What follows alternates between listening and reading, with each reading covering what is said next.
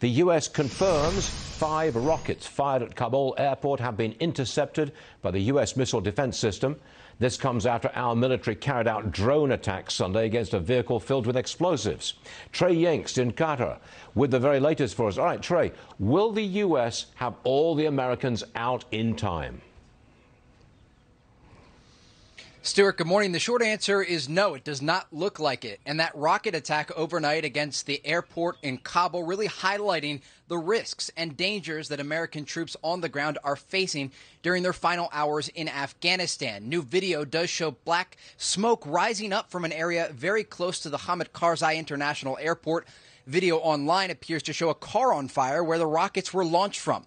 5 rockets were intercepted by the American CRAM defense system, and no casualties were reported. Now, the Department of Defense says the evacuations are ongoing and were not interrupted by this incident. ISIS-K, the terror organization responsible for Thursday's suicide bombing, has taken responsibility.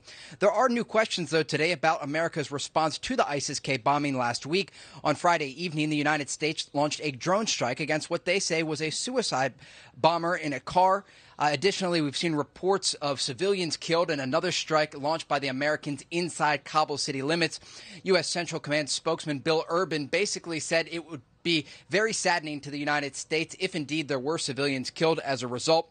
This does come as the United States has made very clear they will continue to work up until the deadline tomorrow afternoon to get Americans out of Afghanistan. But as it stands now, to your initial question, Stuart, it does not appear like U.S. forces will be able to go and extract those Americans who are trapped not only in Kabul, but across the country. Stuart? All right, I got it. Thanks very much for being here. Appreciate it. And we will see you again soon. Now,